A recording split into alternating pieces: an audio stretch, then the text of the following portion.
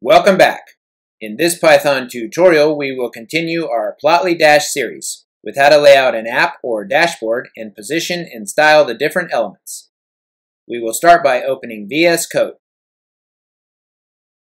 Then go to File, Open Folder.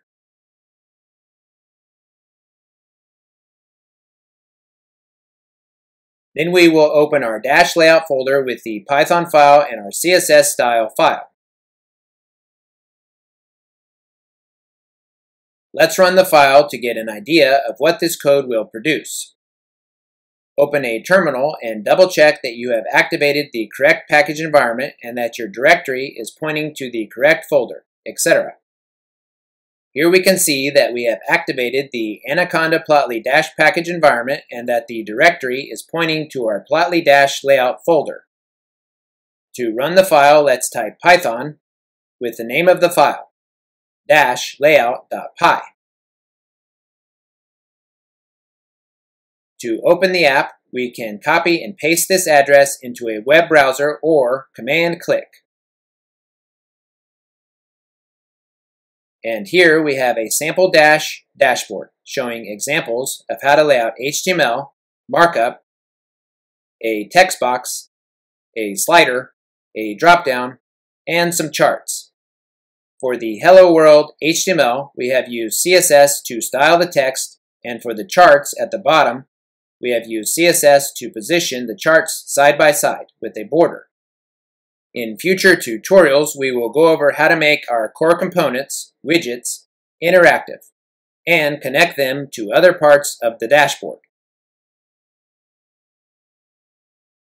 To create this sample dashboard showing layout examples, we start with our imports, which are import dash.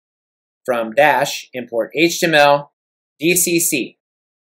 Import Plotly Express as PX. DCC stands for Dash Core Components, and these are the dashboard widgets. Here we have the data that we will use in our dashboard.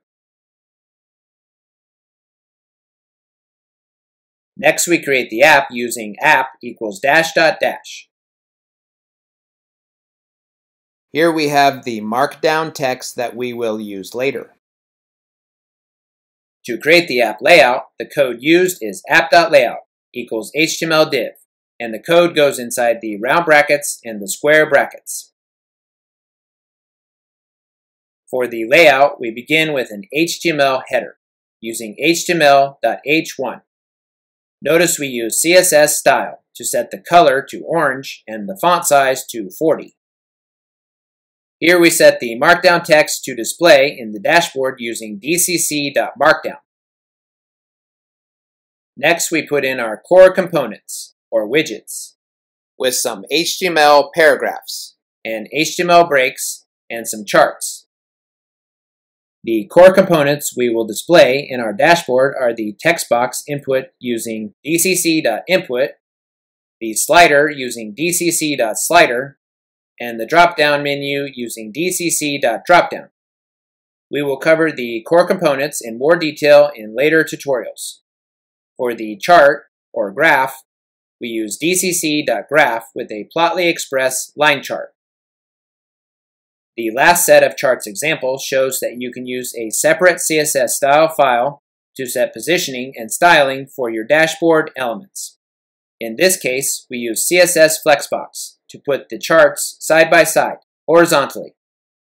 To connect to the style file, we create the styling here in style.css, using .container1 with display flex,